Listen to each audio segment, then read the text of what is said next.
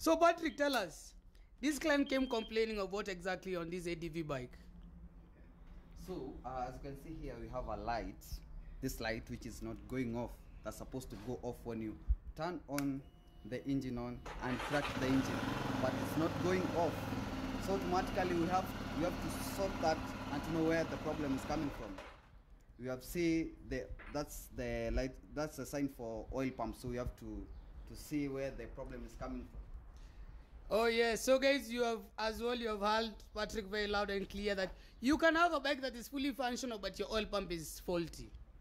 If you ignore that kind of a sign, this sign, at any point, if you ignore that sign or you ignore this temperature sign, you are going to damage your engine, and not just damaging your engine, you can easily damage the crankshaft, and the crankshaft is the backbone of the bike.